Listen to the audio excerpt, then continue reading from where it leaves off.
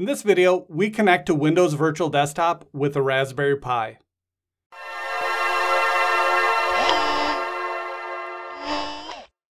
Hello everyone, I'm Travis and this is Stratodesk. In this video, we're going to use a Raspberry Pi to access Windows Virtual Desktop using the Stratodesk client.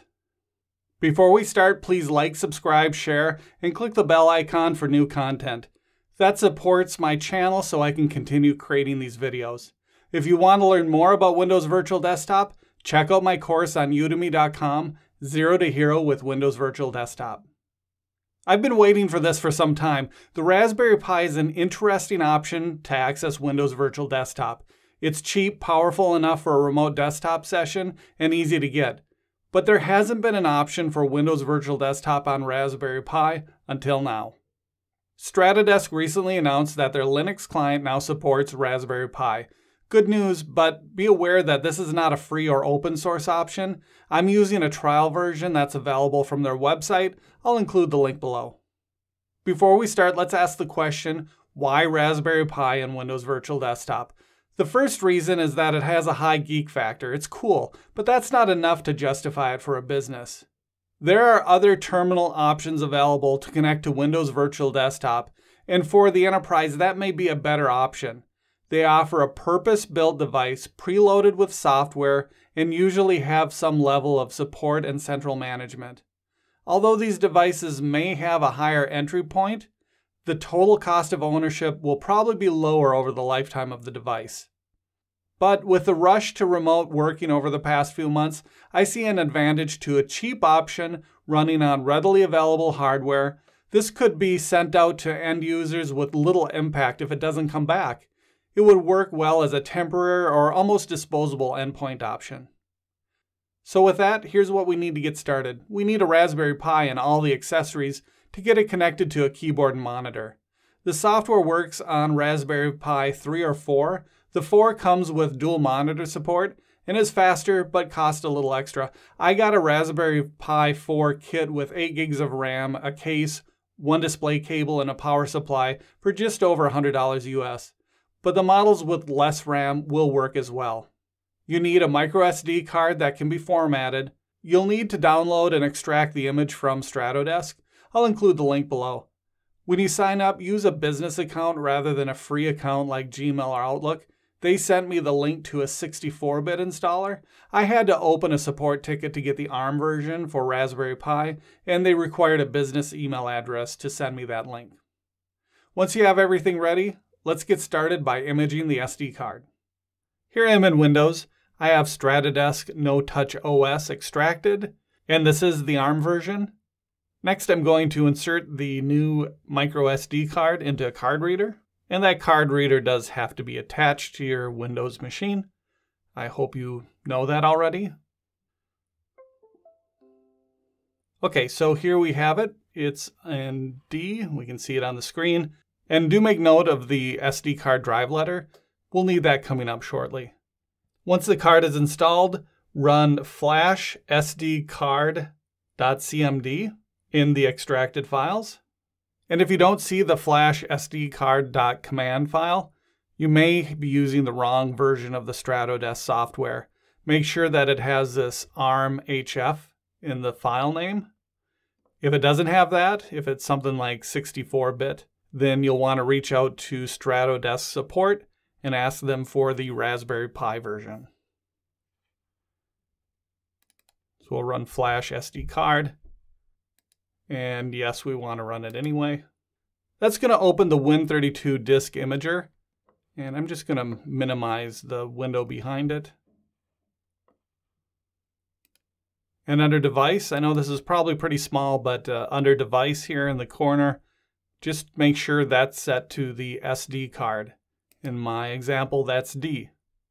And then once that's selected, click Write. And it'll confirm the overwrite. Click Yes. Now we just give it a couple minutes to finish. All right, that finished.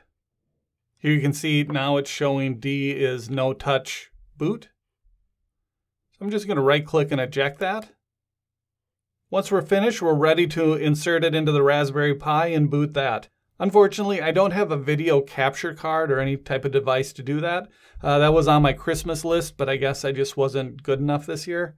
I'm going to take some video and pictures of the process and hope for the best with that. Let's switch over and boot the Raspberry Pi with the freshly imaged SD card. Here we are booting the Raspberry Pi, and I do apologize for the image quality of this, but I'll make sure you'll be able to see what's important. To start out, we have to go through a one-time setup process, and from here I'm going to select my time zone.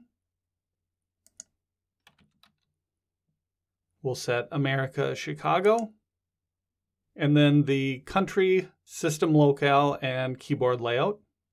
That's all United States and English. We'll go to Next. It asks for a configuration, and the only options in here are Citrix Workspace Hub, Citrix Workspace App, Firefox browser, and Chromium browser. I'm just going to select Chromium browser. Go to Next. We have to set a password. I'll accept the terms of the license and click Finish. The initial setup's complete. I'll just close the wizard. And as you can see, we now have a Chromium browser up in the corner. I don't use that, but it's there. So next we're going to go to Configuration. We'll enter our password. Notice in the upper right-hand corner it says no IP address. So it doesn't have a Wi-Fi connection yet. So let's go into Network, Interfaces,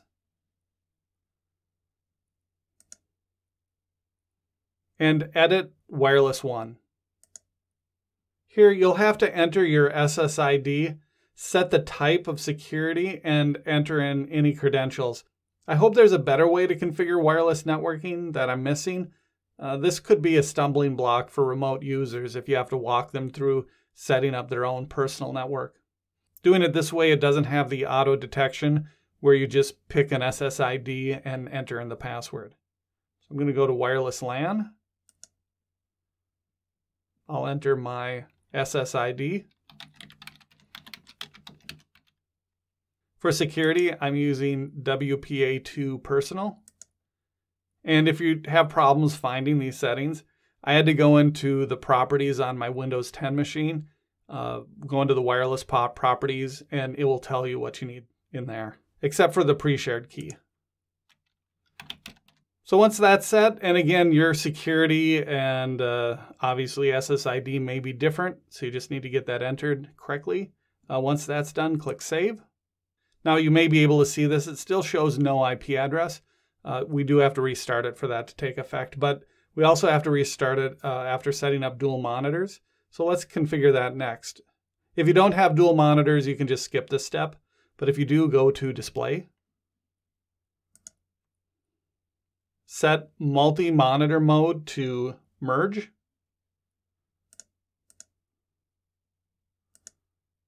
And then set the position of the secondary screen to whatever location your secondary screen is at. So mine is on the right, so it's just set to the default is right of. And that's it. Let's click Save and give it a second here. We'll close this and we'll reboot to let the changes take effect. Reboot? Yes, I do. And we should see a reboot. Here we go. This is why it's nice to have the faster Raspberry Pi, especially when testing. Things reboot and just work a little bit quicker. Now that we're back, let's add the Windows Virtual Desktop connection. So we'll go to the Start menu and Configuration. We have to enter that password again. And go to Connections. Notice also, before we go on, that we do have an IP address. And I know you can't see this, but there is a second monitor. I'll show both monitors shortly. So we're going to add a connection. And then after you hit Add, go into the connection. This is the new one I just created. So let's give the connection a name. I'll do something really creative like WVD. And then under Connection Mode, we are going to scroll down and find Windows Virtual Desktop. For the connection target, This is the RDWeb feed for Windows Virtual Desktop. So it's the same for everybody. And I'll just enter it in. We'll make sure that's correct. I'll include this URL in the comments. Just look below the video. This is all the settings I added for my testing, but as you can see, there are other options you can add and test for yourself. So once that's done, I'll click Save. There, we'll close this. And now on the upper left, I've got a Windows Virtual Desktop icon. So next I'll double click on WVD. Here I'll enter the credentials. Enter the username and password. It supports MFA, that's a good sign. Before I continue, I'm going to pause here, reposition the monitors and the camera so you can see both screens. Okay, I do apologize for how lame this looks, but let's just move on with it. My MFA prompt timed out, so let me go back and try it again. I'll zoom in on the window that just popped up. It's asking what application I want to connect to. It shows the default desktop, and I'd also publish an app notepad. So I'm going to do default desktop.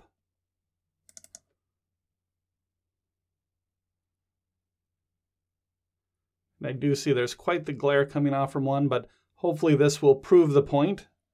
Okay, so this is good. I'm logged in to Windows Virtual Desktop with dual monitors using a Raspberry Pi. Let's open up an application, and it looks like my video might be jumping around a little bit. That's not Windows Virtual Desktop or Stratodesk. That's the solution I have to display two monitors. All I want to do though is open up an application. So this is just Calculator, and you can see I have it on one, and you can just move it right over to the other one. Okay, so I apologize for the bad visuals again, but it works. That is how we use Raspberry Pi and Stratodesk to connect to Windows Virtual Desktop. That's how to add an image to the SD card and connect to Windows Virtual Desktop with Stratodesk on a Raspberry Pi. This was not an all-inclusive introduction to Stratodesk. There's way more capabilities that I didn't cover. At the time of this recording, I only had a couple hours of actually using the software. My goal for this video was limited to getting the Raspberry Pi running and connected to Windows Virtual Desktop. With that said, I hope you found this useful. Please like, subscribe, share, and as always, thanks for watching.